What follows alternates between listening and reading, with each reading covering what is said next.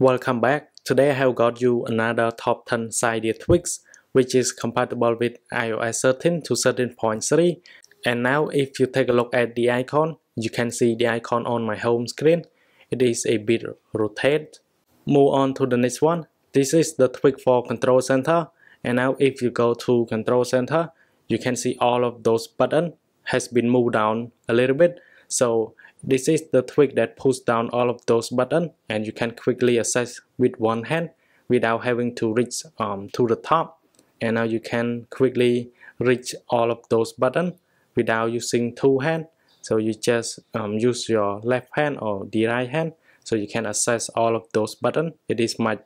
And now if you take a look at the bottom on the page dot, you can see the page dot has been changed.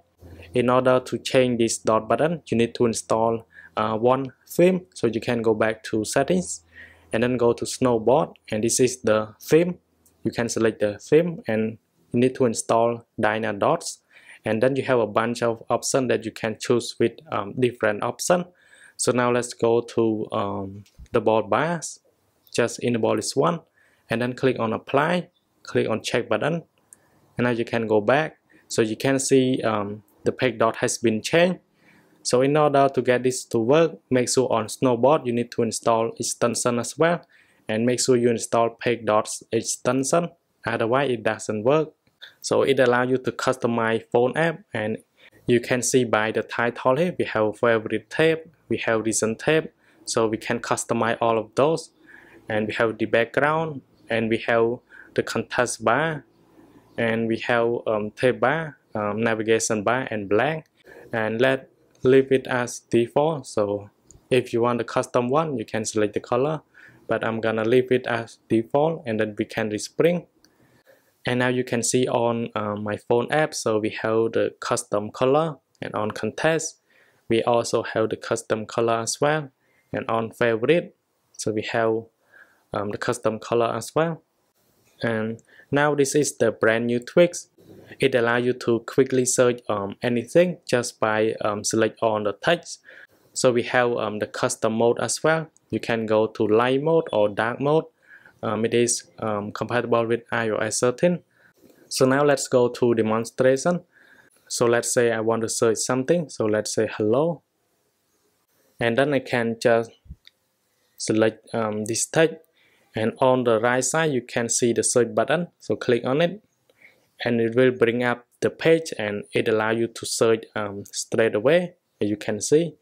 And the good thing about the Twix, I can just cancel Spotlight, and now I can go to, I can still see this page, and I can close it. And now go back to setting. So you have other choice as well. So you can select different engines. So the first one that I show you, we use Google, or you can use Start Page or the other search engine. And for the browser, you can go to Chrome, Firefox, or Opera. So let's go to Firefox, and now let's search again. Select on the text and then click on search button, and I will bring up Firefox. You can see the logo on the top here. This is the Twix for Notification Center. And now let's go to Notification Center. And you can see my Notification Center has been changed to Android style. And we have all of those buttons on the top. And if you swipe more, you can see more buttons here. So up on the top, just like the Android device. And now you can customize the Notification Center as well. You can go to Pixel, or you can go to Oreo. And then we can see the different style. So now you can see it has been changed. For the Twix, I cannot show you on the screen. So this is the Twix that allows you to get haptic feedback whenever the respring has been done. So whenever your phone has been respring, and you can feel haptic feedback, a little click on the hand. So you can install it by the title on the video. Let's go to Latch Key. This is the Twix that allows you to change the Face ID icon. Now let's go to settings, and you can customize the position, and then you can also select the theme, which is the custom Face ID icon. And now let's go to Series Block, and then you can select the custom color as well if you want, and then you can respring. And you can see my custom Face ID icon on the left side, on the status bar. Notification Y allow you to set the notification, the most important notification for individual app. So you can see here, so we have most important apps. So you just select on the app that you think it is the most important, and then it will show on the notification center.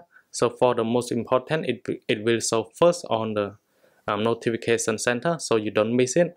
Genesis allow you to customize almost all elements. So you can customize control center, you can customize icon layout, you can customize lock screen, you can customize power menu, you can customize springboard, or you can customize status bar. And if you go to each one, so you have each button here, so you can customize round module. And then let's go to icon layout. So you can customize icon layout on the home screen.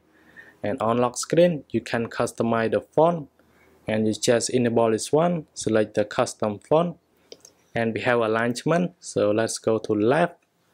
And we have date, so we have date option, we have font size.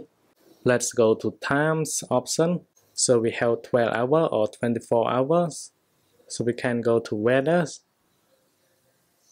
And then we can customize power menu, so we have more sliders and springboard, and we can hide some label, page dots, or you can hide dark background as well.